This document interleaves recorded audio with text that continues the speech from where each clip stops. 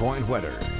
Yeah, that Halle Berry's pretty easy on the ice too. Don't even. Yeah. Colin Firth, my fave. I'm going with Halle. Okay.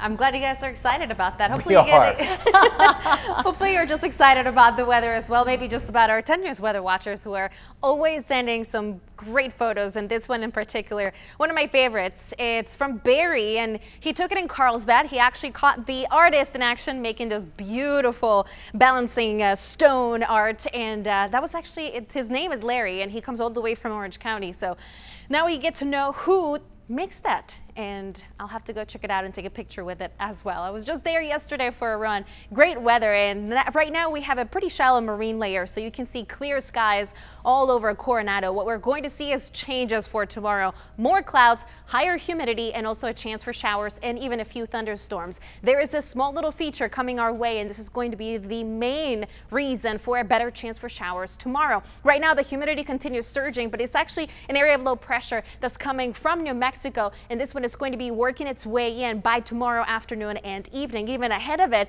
we're going to see a few more clouds into the early part of the afternoon. Right now on our satellite generator, you can see most of the action is just south of the border, but in our 10 News Pinpoint Rain Futurecast, you can see that little area of low pressure working its way in by tomorrow afternoon at 3:30. We'll start to see those clouds building and also the potential for some wet weather. It will continue into Wednesday. Once it moves off, then the humidity will start to subside. That'll give us a break by the end of the week. But here's how much rain we could see: about 1/4 of an inch in Poway, Kearney Mesa, and even in San Diego. Tonight, temperatures down to 66, El Cajon 69 in San Diego, in Carlsbad 66 degrees. Tomorrow we'll keep it in the 80s. There's no change in our temperatures here. We've been pretty steady as far as the numbers.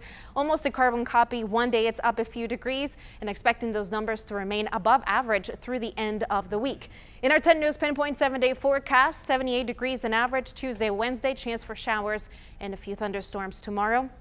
We're going to keep that thunderstorm icon on Wednesday as well. Once the storm moves out, we'll keep the heat, but the humidity will not be as oppressive on Thursday and Friday. Into the mountains, 86 degrees tomorrow. The deserts, 105 degrees tomorrow, with that chance of storms pretty much all over the county. Yeah, it is. All right.